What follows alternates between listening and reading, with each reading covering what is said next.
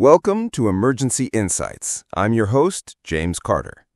Today, we're dissecting a procedure that's fundamental to emergency medicine, rapid sequence intubation, or RSI. While RSI is a life-saving tool for achieving rapid airway control in unstable patients, it's also a procedure fraught with potential pitfalls, especially when performed under pressure. Let's begin by emphasizing that despite its standardized steps, preoxygenation, sedation, paralysis, and intubation, RSI remains highly error-prone. The primary culprit? Inadequate preparation. It's not just about having the equipment, but ensuring every piece is checked, functional, and that robust backup plans are in place.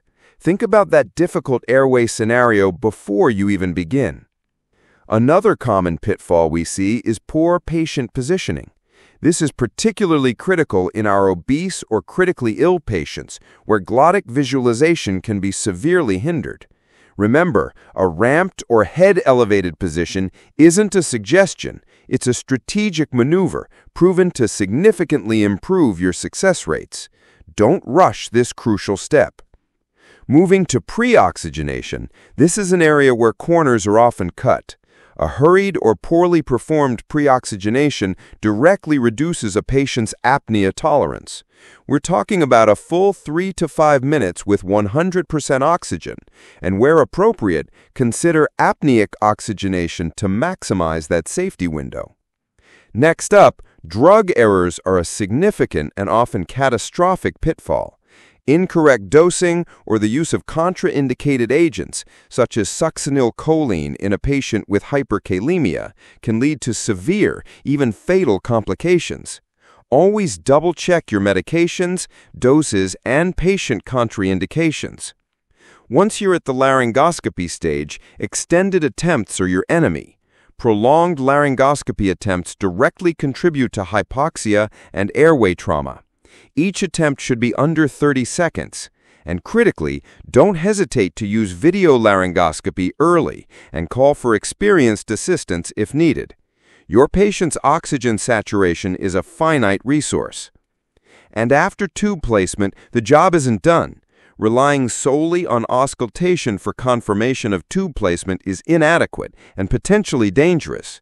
Waveform capnography is the undisputed gold standard for verification and should be your primary method. Finally, let's talk about post-intubation care. This is frequently overlooked, and delays in sedation or suboptimal ventilator management can rapidly destabilize your patient.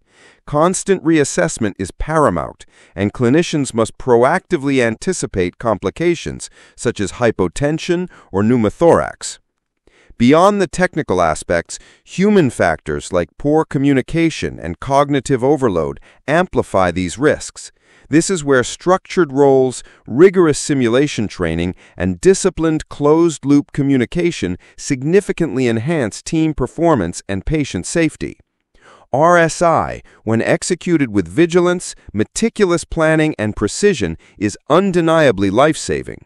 However, it's only by recognizing and diligently avoiding these common mistakes that we can truly ensure patient safety and procedural success. Thank you for joining me on Emergency Insights. Stay vigilant, stay prepared. I'm James Carter, and we'll see you next time.